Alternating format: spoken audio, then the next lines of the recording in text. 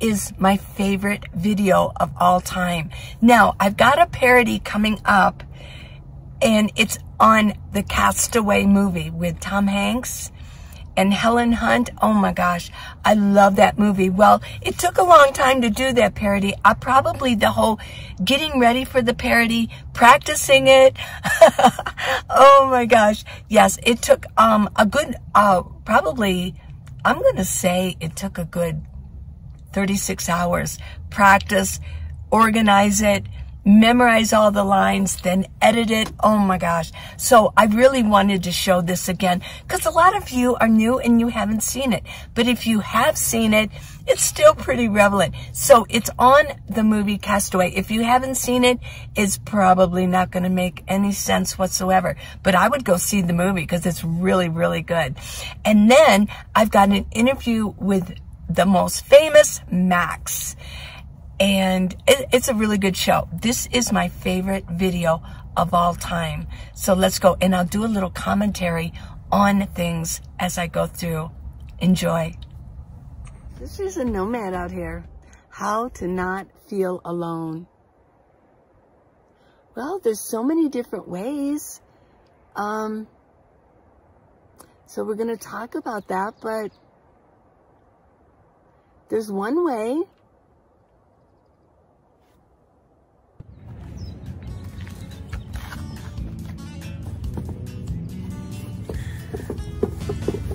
I bought this from Amazon. They had a smaller version, so I ordered. I thought it would be perfect for the Castaway parody. You'll see in just a minute who's in this box.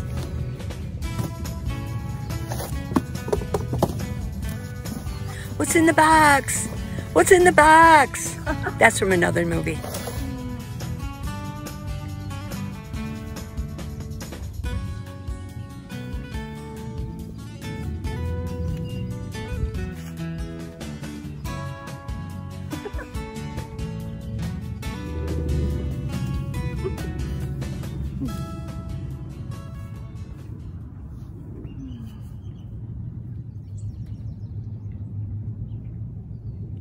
This was my idea of putting you in my dream world. Time moves over us without mercy.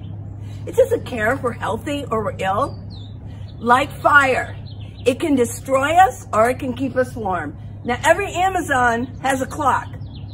We live or we die by the clock. And we never turn our back on it. And we never, ever allow ourselves the sin of losing track of time. Now, it's 1:50. We have 3 hours, 4 minutes, and 2 seconds before the end of the day package sort. That's how much time we have before this pulsating, cursed, relentless taskmaster puts us out of business. So tick-tock, tick-tock. Oh, Nikolai, look what you just did. You just delivered your first one. That scene took a long time to memorize, and I will mention I had to go at the park and find a place to do it very early in the morning. There were either some landscapers with blowers going on or, you know, and I remember a police car going around and thought, what is she doing out there? Well, this is exact from the actual movie. So here we go. Let's get back to the parody. No, sorry, we got to do this in the car. I like the package. I like the bow. I worked hard at making all of the dialogue in my parody, word for word, except instead of I'm going to keep this on Kelly time, I'm going to keep it on Tucson time. But all throughout, I tried my best to memorize it exactly as Tom Hanks did each scene. Oh, this is terrific. You know what I'm going to do? I'm going to keep this on Tucson time. Oh, yeah.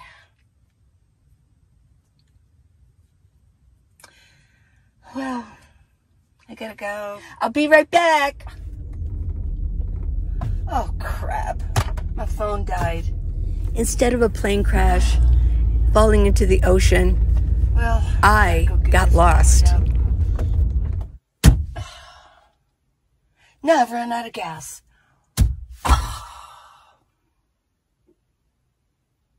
Can't even call. Wow. Okay.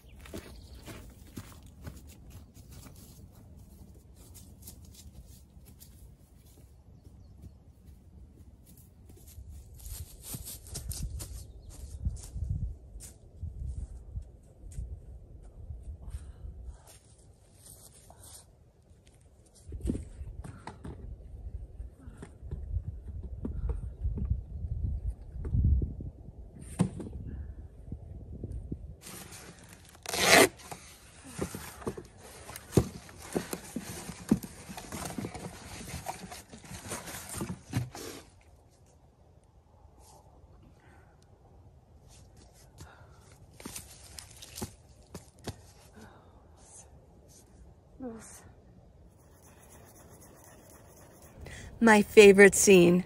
You wouldn't happen to have a match by any chance, would you?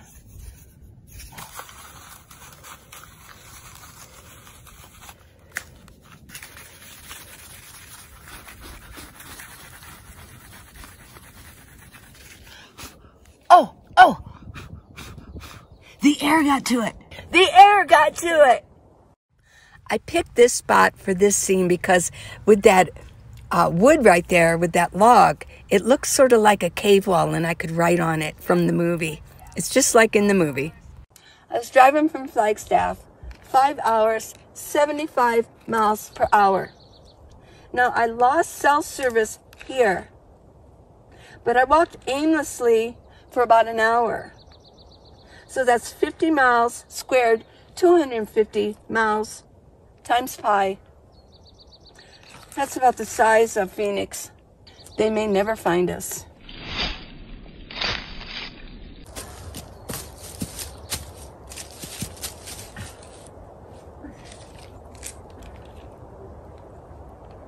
Bakersfield. Bakersfield!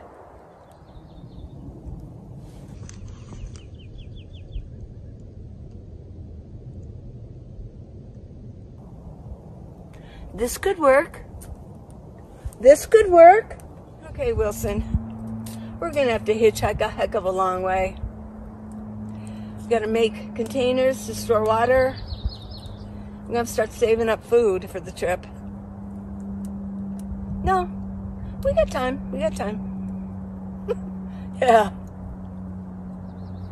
Never turn your back on time. Don't commit the sin of wasting time. I know. Okay, here comes the big acting job, okay?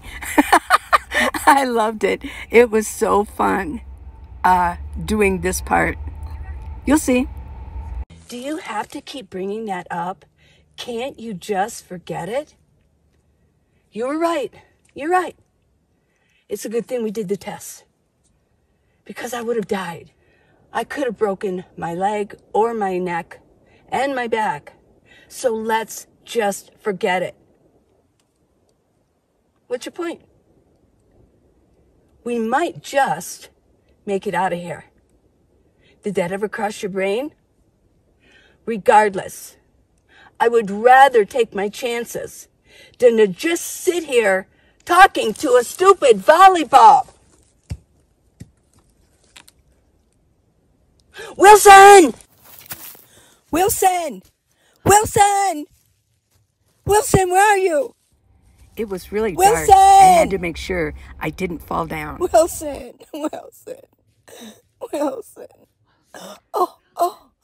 Oh, never again. Never again.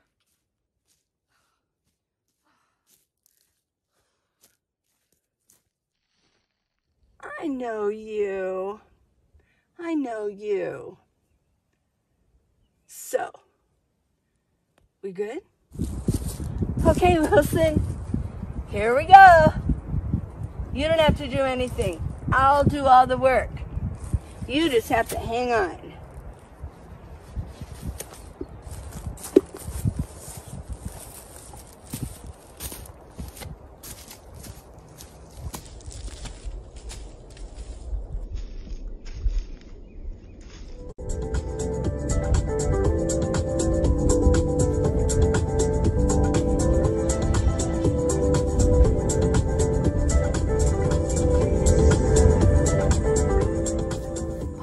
offered his voice. He sent me this audio. You look lost.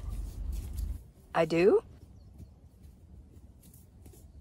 Well, where are you heading, cowgirl?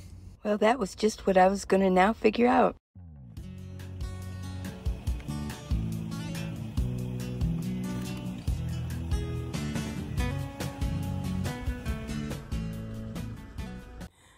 I had a lot of fun doing this parody. If you have any ideas for any other parodies, I wouldn't mind doing them. They do take a long time, but it was so fun. And I think it's just something different.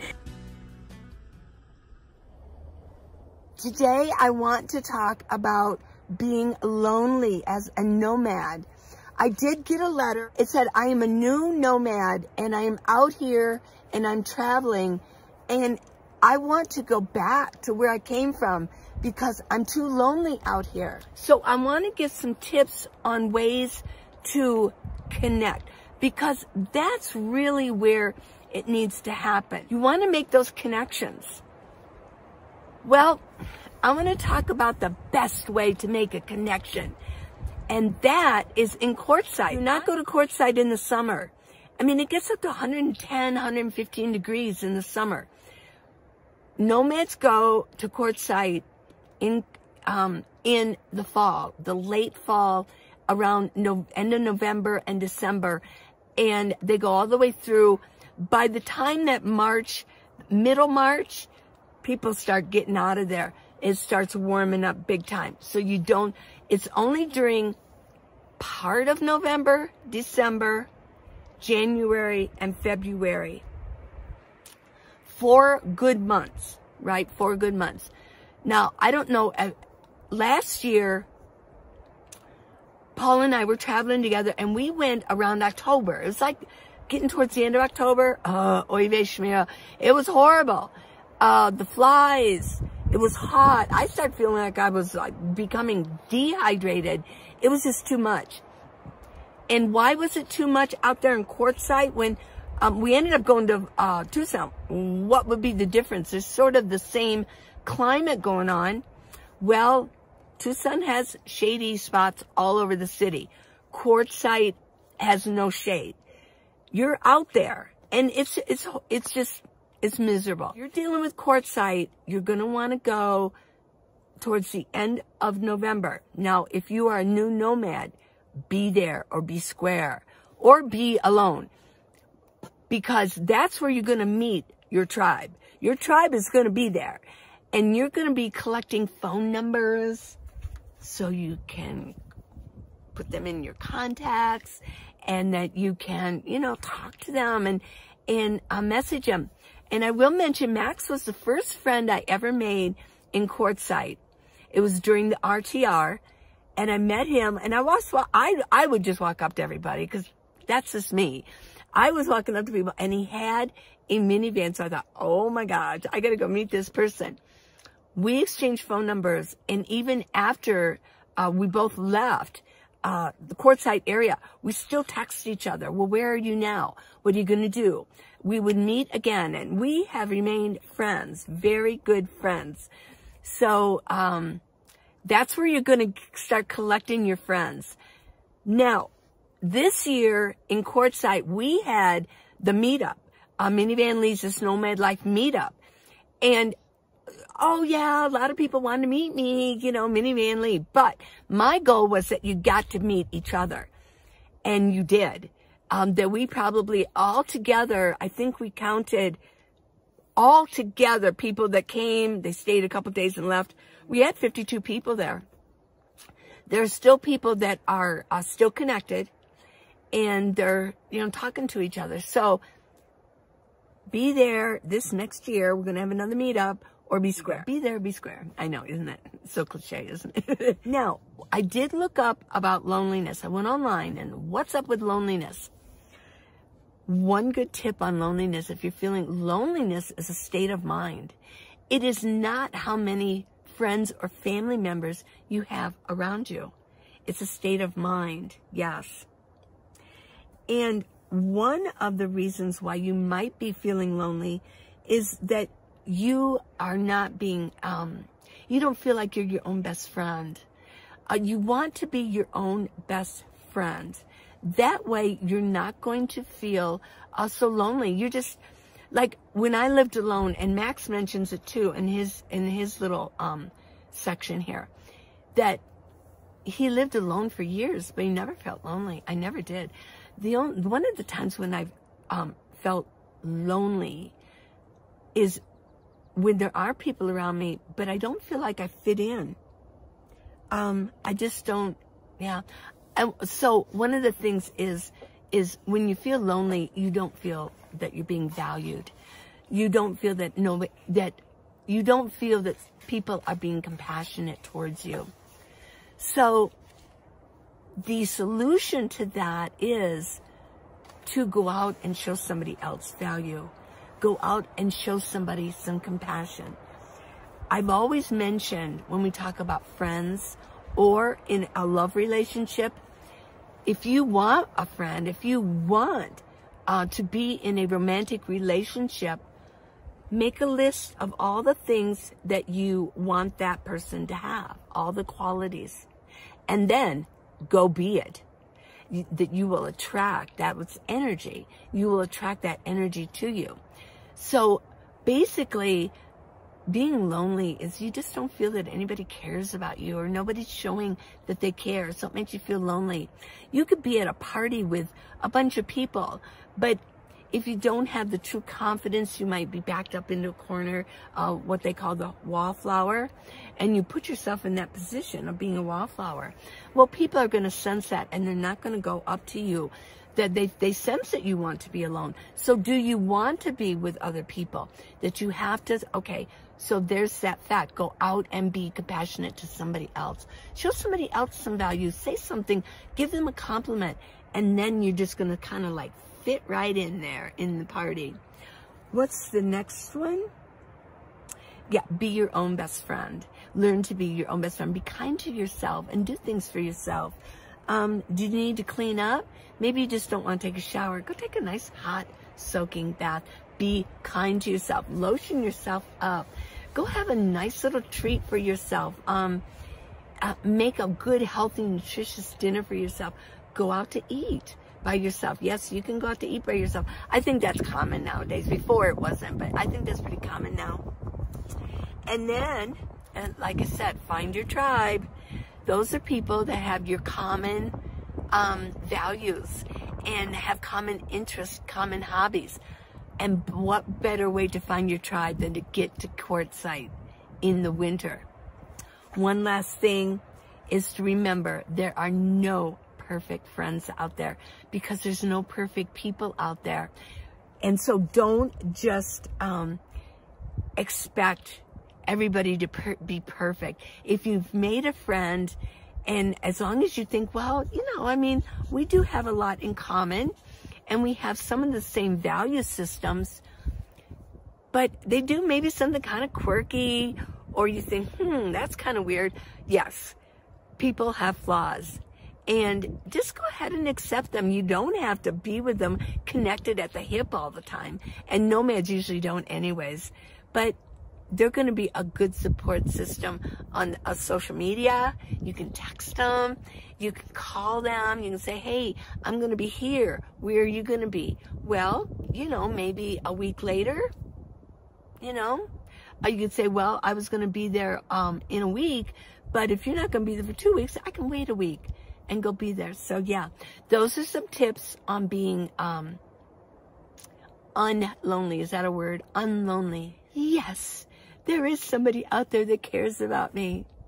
Okay, let's get going with the rest of the program, okay?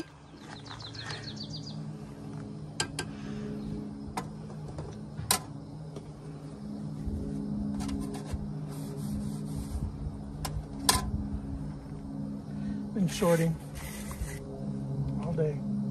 Sorting your things, huh? Doing okay. Well, you've been busy. I feel like I'm getting something done. That's good. Very nice.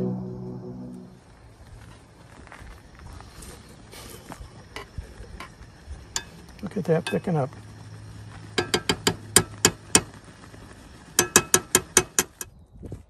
Working beans with... Please, sir, may I have a pie?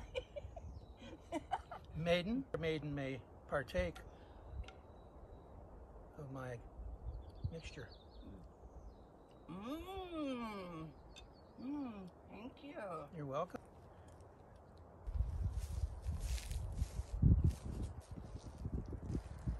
I learned how to camp at the big air shows, like in Oshkosh, and I'd go on a week trip there. I went 32 times, years, and then I'd take 3-day visits to state parks, and a lot of times I was alone. I didn't really meet any other people. This was in Michigan, right? Yeah, and I just enjoyed being the tourist. I'd go down to the beach, swim, hike. So it wasn't until I tried a 3-month camping trip out west in the winter of December 2018 through like March 2019. Went back, sold my house, got on the road again in July for 8 months until COVID hit. But during that time, I ended up meeting you, Lee. Yeah. Because I was camping alone again, all the way across South Dakota, Wyoming. I went through Idaho, and then I ended up in Reno and miraculously found you because I saw the name Idlewild, which there's a town of Idlewild in Michigan that I go through when I go to the lake. So I drive in and come to find out you were camping there too. Yeah. And we were there about 10 days. Then, and we had like 8 people in our little grassy knoll group. The grassy knoll people. And then, the gnome people, yeah. Then I got word that there was a caravan in Flagstaff here, so I drove and joined up with about 20 people. And I made several new friends. And ever since then, I've been camping with portions of that first group, either in Quartzsite, possibly Yuma, and then of course here in Flagstaff and in Lake Havasu City. So I've been on camping with other people almost always until I came up here. I didn't know you were going to be here when I arrived, but it was the next day. And it was so nice to have a friend, company. And here's the thing, I lived by myself for many years in my house. I got kind of used to being alone. And I have hobbies. I build model aircraft. I like to read. So I've been able to occupy myself. And I would go into town, meet people for lunch now and then, co-workers where I used to work. We would meet, but I can do pretty well by myself. It's no big deal. I know I'll see someone down the road, and I can always get on the phone and call somebody. I might mention this, before Facebook, I didn't know my grand nieces and nephews' names, and so now, because I have my niece and nephews on my Facebook, I know their children's names now, and it's kind of cool. And I have texting, I can do Messenger. It's not like I don't have to be alone. I can actually converse with somebody without a telephone, for instance. But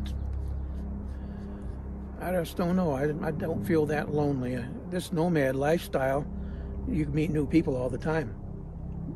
You can meet a new person every day on the average.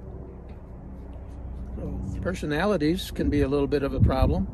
Some people are kind of ornery sometimes, or they're impatient. They're not people,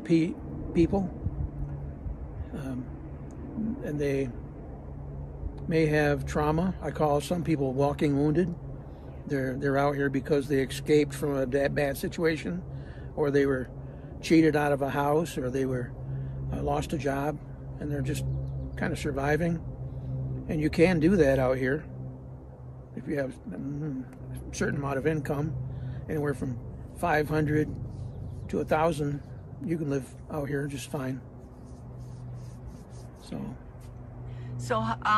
do you get along with them pretty good? Yeah, I give them a lot of leeway. I'm very patient with people, and I accept their maybe idiosyncrasies. And God, look at me, you know. I like to think I have a decent sense of humor. It's kind of ironic, sardonic. Yes. Well, yeah, we became friends. You were the first friend I met at the RTR, or during that first trip to Quartzsite. You were my first. And I will say we exchanged phone numbers and we stayed in contact the whole time. Yeah, we did. We did. So we've been friends for almost 3 years now. So any advice you'd give to somebody who is just getting started out and is worried that they're going to be lonely? It's nice to get a few phone numbers when you meet someone, so that if you're down the road and you're kind of wondering and you're getting ready to go somewhere else, you might call them or contact them and say, where are you going to be in, say, another week? Try and plan your arrivals in new places where you think there'll be some of your friends that you've met along the way already. That's always a big thing. I would say that is what I do. And a lot of them are on, again, Facebook. They're friends. Great nomad society out here. I think they're lonely because they haven't reached out, and maybe they have a inner feeling that they don't fit in, and they're fearful of that. But I would just say, open yourself up to talking to people. If it don't click, there's a lot of people out here. I would say that this community wants to help. And I learned this a while back. Someone wanted to give me something, and I didn't really need it. And it's something I could have used maybe a little later. And it could be food and a flashlight, an ink pen, it could be anything. A tarp, something they have left over. But I found out this: people want to help, and if you are offered a gift, take it. You might end up gifting it to someone else, but people want to help. They want to know that they are part of your life. And so I always accept gifts. That's a great advice. Thank you. Thank you very much. Especially from little kids.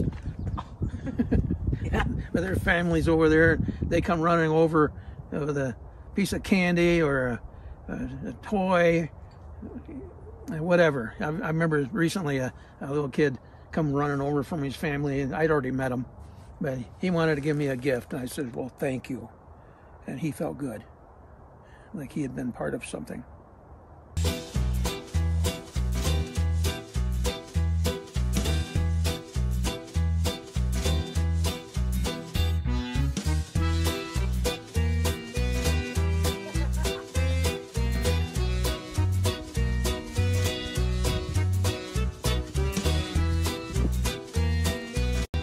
Well, thanks for watching, everybody. Thanks for spending time with me today. Don't forget, net gaiters, I know. It really is a way to support me. Some more parodies. That was actually kind of fun.